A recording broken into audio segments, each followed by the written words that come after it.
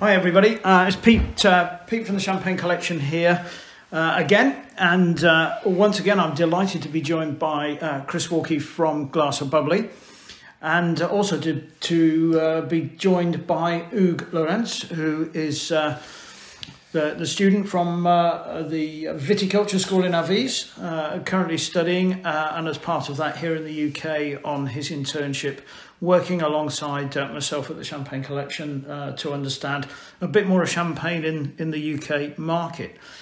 And the topic that we have been sort of mulling around for a while and wanted to sort of have a round table discussion, and particularly getting Chris's thoughts on this, is what are the challenges, or how do we go about establishing a new name, a grower or an artisan champagne, whatever you want to call it, here in the UK, and getting some sort of foothold, whatever that might look like, in the UK market. And I myself, as an importer of artisan champagne, know some of the challenges of that. But I think from your perspective, Hugues, you wanted to sort of understand where we in the UK go about that, and what the challenges that we face. And what strategy you have to apply to develop this type of champagne. Sure. It's a $1 million kind of question with $1 million reward if you get it right, that's for sure. Yeah. It certainly is. I'm sorry to say I'm not sitting on $1 million, which might suggest that I haven't really been very successful. But I like to think that what I have done with some of the people that I've represented and brought champagne into the UK, I've had some success. That's probably most recently measured by getting Champagne Sanguer and their two leading cuvées, the Perez d'Origine Millésime and their limited edition Poème, onto the shelf in Partridges, albeit in small quantity, and the orders have been small, but at least we've achieved that. So they recognise, I think, what is the most important initial thing to identify, and that is a quality product. Well, it is that, and obviously if we're talking about formulating a new name for this conversation, then part of that is finding yourself a good quality champagne house supplier over in the region. So you need to do a bit of research yourself. You need to know what tastes good. So you need to find yourself a house that will supply the champagne for you then to put your brand on. So there's many you choose from. We've all got different experiences on that. But quality will be important. And can I just draw you a slight distinction there in terms of what the options are? I've always imported a brand, a house, brand, a producer, and advertised and sold that. I've not gone down the road of having product produced with my own label on it, which is another way of looking at it. I've dealt with lots that are still around. Some of them successful. You could call it a tiny bit successful. I've seen a lot come and go with lovely brand identities, nice ideas. So we're not going to be the first people to have done that. That's for sure. If we was going to do this kind of idea, but there is the opportunity, always an opportunity to create a new brand, a new label. Let's call it that way, for the UK market, because the love of champagne is quite strong in the UK, and consumers do sometimes like to see something new or intrigued to try something new. So it's certainly a possibility, yes. Yeah. When you say you've seen some and come and go, have you seen any that have been successful? Well, I know some that we still deal with. They will probably enter awards as such, or they're at a trade show, and depends what you class as success. Success is very different to different people. Now that success could be it's allowed them to go part-time to full-time, and they're just permanently selling champagne, or success could be that you turn it into £1 million plus turnover. If you look at something in recent years, Piaf is a good example. Yeah, done very well. New kid out of the block. Let's put it that way. New brand identity. They saw a gap. They pursued that gap successfully, and then ultimately they sold the brand on It still exists today. We mentioned it being in duty free. I saw the other day. So that's like if somebody had to look at how to do that, maybe they would try and peek into their books and their diaries and see how they did it. But you can do that. I mean, I would suggest you pick a niche market, you target that niche market. You may want to go into the sports sector, you may want to go into luxury items, or as we spoke of earlier, you may want to go into, say, restaurants, should I say, of Asian cuisine. So if you pick a niche area, you're more likely to be successful, because ultimately, if we sat here trying to create a new brand for the UK, we're going to have to spend a lot of money, or we have to be extremely good salespeople. And I think, you asked the question, Hugues, what's the strategy? Yeah. I think that's ultimately a question that I have found myself asking champagne houses or producers who've come to me and said, Pete, we'd like the Champagne Collection to represent us in the UK. And I've said to them, okay, well, tell me about your wines, your champagnes. And they say, well, we've got 7. So, so are you thinking that you want to import all 7 into the UK? Yeah. Well, what markets are you thinking of getting into? Oh, I'm not really sure. This is a different thing altogether, Pete. I think that for a lot of the producers out there, they don't necessarily sit down with a view of understanding the UK market, where they might have a product that fits, where there's a gap, and so on. They just assume... You can't combine you cannot combine that, because what you're talking about there is a passionate family producer. Him or her produces wines that they're very proud of, and they would have maybe a selection of 6, 7 different cuvées. That's lovely if you just want to promote that little champagne in the UK. Yeah. What that's never going to be is a massive UK international brand, because for that you want to say, right, this is our Envy, this is our Envy Rosé, this is our Blanc de Blanc, or this is our Médecin. Brilliant, all consistent branding. Because a lot of these smaller grower champagnes, you tell me if I'm wrong, each of their labels would be very different brand identity on each one. Usually the case. Some are, some aren't. Some have got their branding very, very good. I think the main reason they're never going to be a big brand in the UK is they simply don't produce the volume. And they don't want to be on supermarket shelves or anywhere like that because have to produce the volume. We spoke about Celos. Yes. It's niche, it's quality, there's a position in the market for it. So you can create a champagne brand, but there are certain little things, in my opinion, that you need to follow in order to do so. Maybe the strategy to develop a brand in the UK is maybe the special cuvée, limited cuvée, to attack some niche market, like you said. I would say so, yeah, that's a very good way of doing it, and there are many. We go to champagne tastings, Pete, and there's always a new label or two. That may be a blingy gold bottle in fantastic packaging, or some very bizarre name. Not saying the quality inside is not brilliant, but there's always new kids on the bottle. Again, I use that term. So it's not easy to get into, although the market's quite big and there's 100 million bottles or so, whatever it is in the UK that is sold. There's a massive amount of competition. You have to be very clever, you have to pick a niche, you have to use the likes of social media, which I know we'll come to, and you have to have persistence, determination to make it work. You need to be quite of an entrepreneurial spirit in order to make it work, in my opinion.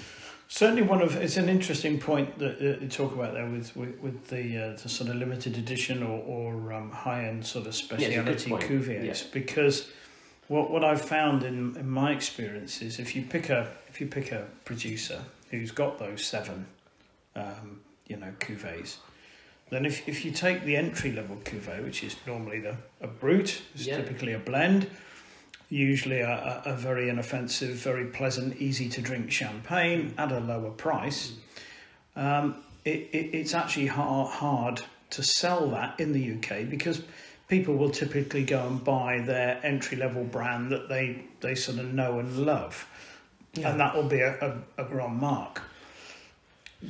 For people like myself, as an independent, you're actually reaching out to people who typically have got a reasonable amount of knowledge often about wine and champagne, and you want to offer something different. And that's where I find the limited editions or the special cuvées, and I'm not just talking about vintages, I'm talking about, you know, it might be a blend, but it might be aged for a number of years in their technical cuvées. But they tend to be slightly higher in price. From a commercial point of view, the margins on those tend to be better. Also, from a commercial point of view, you don't have to hold such a volume of stock because you know it's going to be slightly slower moving. But the thing is, with your market, you sell the champagne. People know you, they trust you, they respect your opinion on that champagne. You are the brand. Yes. So that is the thing. What you need to overcome is if we're going to create a brand, is although that's very good to start off you driving or a personality driving that, it has to revert over to the brand that does that driving. Unless you was clever enough to say, look, I've got an A-list celebrity that's part of the family connected, they're willing to put their name to this champagne. Then that's a different thing. You've got a massive identity. But all I'm saying is that you need to, that's good to have a person that pushes that champagne. Yeah. But you need to come away from that. We did it with Glass of Bubbly. At the end of the day, I was going around to all of the tasting events with a magazine in my hand, telling people. People knew me as Mr. Bubbly. Then I worked tremendously hard to pull myself away from that brand and push the brand forward. So I don't care if people know who I am. It's, do they know the brand? They know the brand. So if you're doing the champagne, you start off by you pushing that champagne ABC, to eventually that ABC brand becoming more important than whatever you could potentially do for it. So, you know, but again, it can be done. I would personally attack a niche market, very good champagne house with the production levels if we need to expand, and use social media, being very savvy with social media, tie into one or two celebrities or key influencers, use social media. There are influencers, they don't need to be in the wine industry to get you a big audience.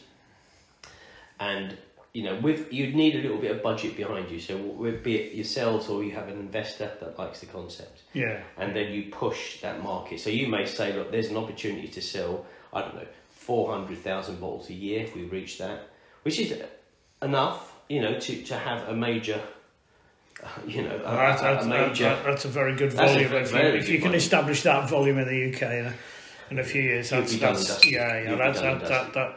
going some, and I think you need to have a pretty good marketing machine to achieve that. But it's not unachievable as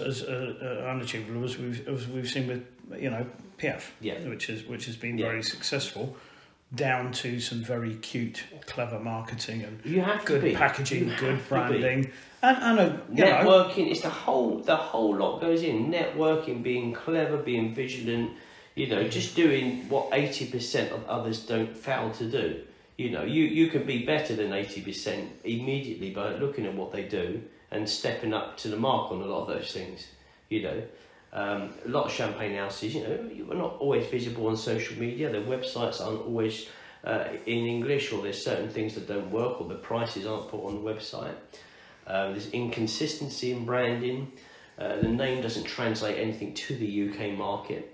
All of these little things that, you know, if you tick the boxes, you'll be well on your way to making a brand work. So it's important that looking at a brand, you know, if you're thinking, even if somebody like myself, for example, who took 5 houses or 6 houses and had a portfolio of limited editions or special cuvées that were hand-picked because that they are of excellent quality, behind all of that, the house still has to have certain things ticked and in place, even if you're only selling one of those cuvées, because undoubtedly people are going to look at that, they're going to look at the label, they're probably going to go and do some due diligence, and they're going to look at that particular website. So it needs to be good, and certainly one of the problems I've found is a lot of the smaller producers don't have that. Maybe I think in first to implement a new brand in the UK is to pass by the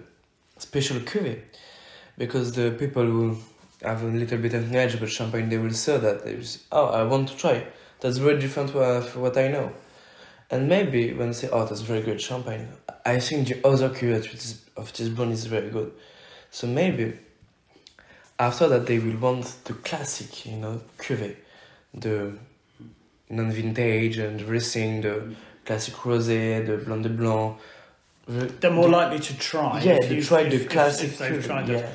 But I mean, If they liked the But the I think special what cuvée. you've got to do with those picking those special cuvées, limited editions, you've got to find things that are different, that offer people something.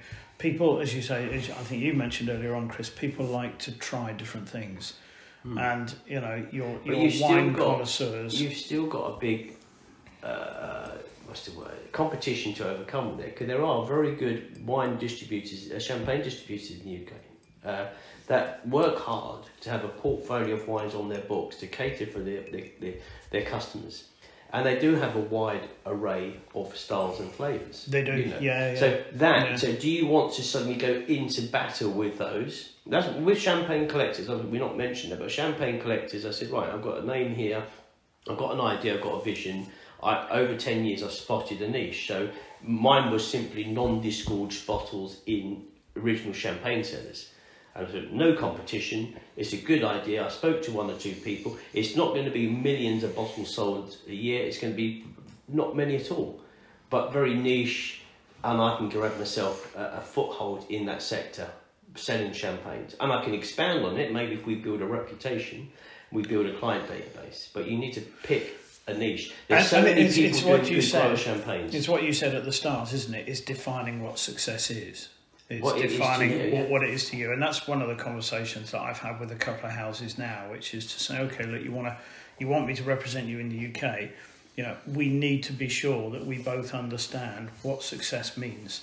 So we set the expectation early on, because success in the first year might be selling 100 bottles, no more than that. Absolutely. You know, or even less, you know, because it's a long, slow burn. So to ensure that, you know, I mean, I did have one producer, lovely product, great backstory, all the ticks in the boxes that you would need.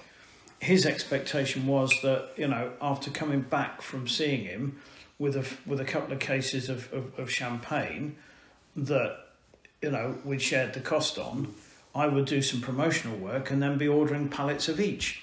But that's the expectation of many of these wine producers. I tried to say, look, I'm sorry, but it doesn't work like that, you know. Well, you need to. If you and I went over to, say, if we were all three of us, most certainly, if we went over to Champagne region looking for a producer to supply us for our own label, we'd find one.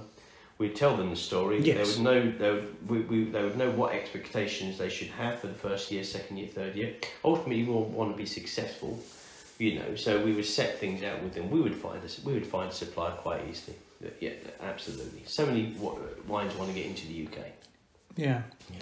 Well, it's an interesting topic, and I think a lot of people have probably thought, oh yeah, it's quite an attractive thing to do, isn't it? To either bring my own champagnes in or have my own champagne produced with my own label on it and establish it here in the UK. You know, and who knows? One day we might find ourselves trying a little bit harder to achieve. I think if you can get a group of people around the table with very good skill sets in different parts of the industry, you stand a better chance. To try and be a one-person kind of show to do this, it's a tough cooking. Very hard. You should rely upon expertise from different fields, different people, and you stand a very good chance of making something work. Yeah. And maybe also if the wine growers from Champagne create some association to help them to succeed to import in UK. Because in fact, when we are alone, it's more difficult when we are many to work on that. I would agree. As there are associations which are good there, but new associations with focus purely on getting to the UK market. Very good point. I like it. Good.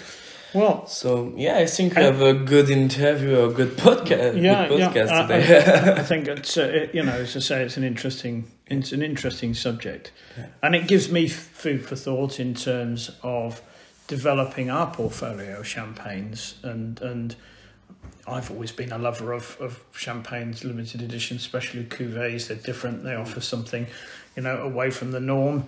I've been to plenty of tastings and tasted some fairly bland stuff you know, when it's just the entry level, and you think, well, it's going to be really hard to sell that. You know, I appreciate there's a quality there, but it's going to be very hard to match that up against what people's traditional favourites. Yeah, So like the big brand, Grand Mark, like the Grand Marks and the big brand, and people want to be seen with those. So you've got to have something quite special. So I think it's good food for thought. But thank you very much, Chris, for your contribution and hosting that. That's very kind of you. And Glass of Bubbly, we appreciate that. Hugues, thank you for your questions. You're welcome. Let's, we'll I'm sure talk again. Yeah, About obviously, some more subjects as you go through your internship. But thank you very much indeed. Thank you, Pete.